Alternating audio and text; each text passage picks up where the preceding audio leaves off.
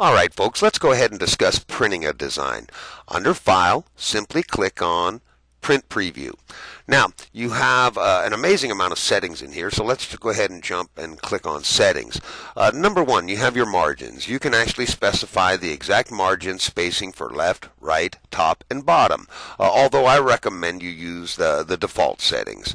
Next, you have the actual size. If checked, the design will print out on the paper in the actual size. Now, if it's a very large design, it could require multiple pages. That's normally the only time that I don't put it in the actual size. Next, you have crosshairs. If checked, horizontal, vertical, and 45 and 135 degree lines will appear over the top of the design. This can be very beneficial when you're using our template tearaway for absolutely proper placement on a garment. Next is your color analysis. If checked, this will print the sequence of colors used in the design in the order they will stitch out. Beyond that, backdrop. If a backdrop image was brought into the design, by checking this box, the image will display underneath the stitches. You can also choose to do it in one page. Checking this box absolutely will make all the information on one page. It may not make the design print in actual size, although.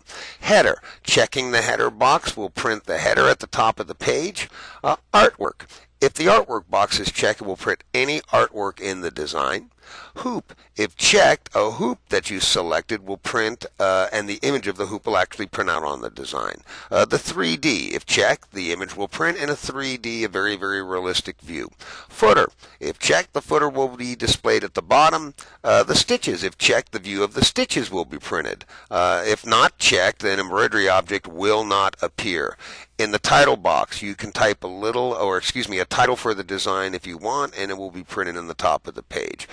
When you have the boxes checked that you want, simply click on, we'll go ahead and click OK here. You simply just click on Print. Now, I'm going to go ahead and jump to the second page. Here, you're actually just looking at the image. You can zoom into it. You'll see I have the header up here. I get all the pertinent information on my width, my height, number of stitches in the design, the name of the design, number of colors in the design. You'll see that it's scaled at 100%.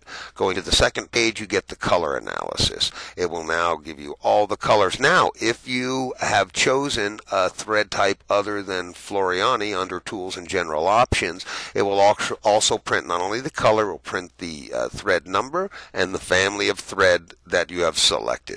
So it's really, really wonderful settings. Once you're all set and have it printed, simply hit print to print it. Once you're done, just hit close and you're back to the original screen. Have a great day.